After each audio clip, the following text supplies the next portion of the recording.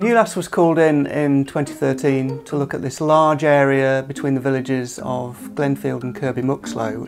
It was a site that we knew about from the early 1990s when a smaller excavation had taken place ahead of a road scheme, and associated field walking had picked up a much wider spread of finds that gave us an idea that there was a much bigger area of settlement that was still left to be looked at.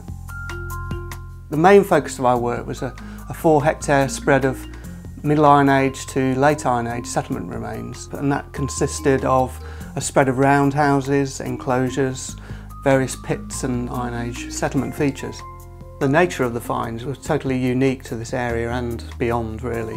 We found a whole series of complete metal cauldrons from the Iron Age, a complete sword, various dress pins and brooches, and a very unusual object known as a horn cap, which we think may have been part of a ceremonial sceptre or mace. One of the main finds that we made were the cauldrons. They're extremely rare to find. This is only the second multiple cauldron find of its type in Europe.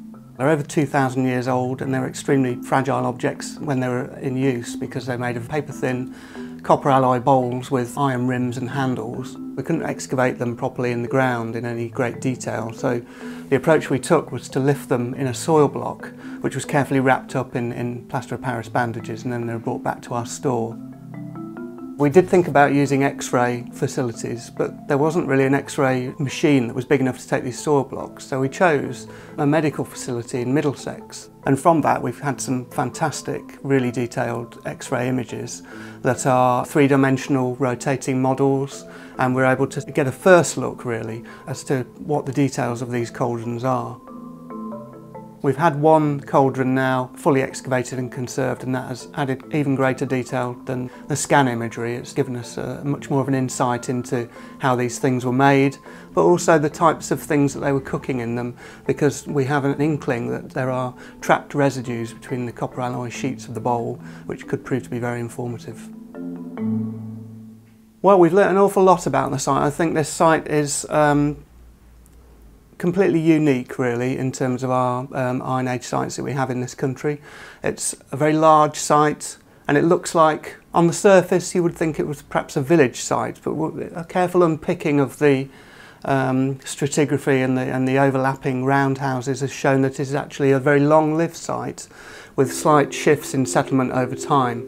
It began life as a relatively small open settlement of paired roundhouses. After that, in the Middle Iron Age, perhaps the 4th or 3rd centuries BC, it became very different in character. The roundhouses became individually enclosed. There was more of a sense of individualism from each household group. And because we've got this fantastic long lifespan and spread of activity over the whole area, we can see that where the deposits occur are in different areas across the site. There is one main focus where the cauldrons were, but the cauldrons are also being deposited across the site as well in different features. So that gives an indication perhaps that there were different events being marked by these deposits, or perhaps even that there was a shifting focus in the feasting activities across time.